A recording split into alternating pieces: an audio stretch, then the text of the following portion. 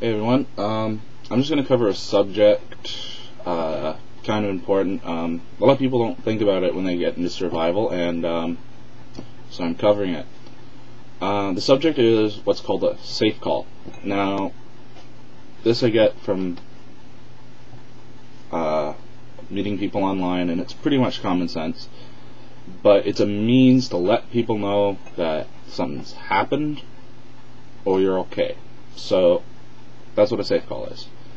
Now, you need one, especially when you're testing survival. Winter, very much so, but summer, any time of the year, really. Basically, it's a predetermined signal so that someone who could help you knows you need help.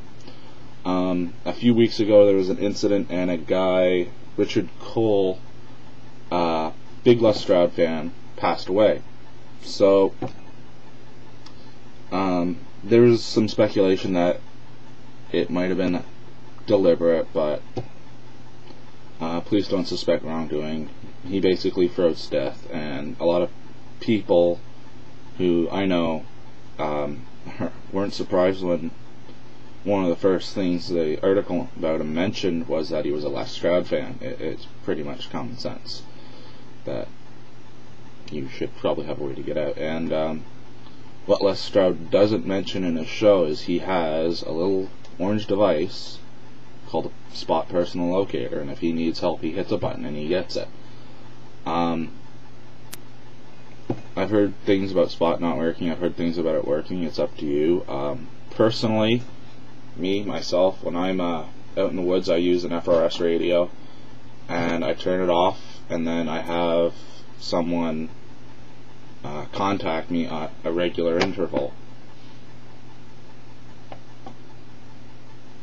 so that so that they know if I'm okay or not. So I like using the regular interval so that if I miss a check-in, they know I'm probably not okay.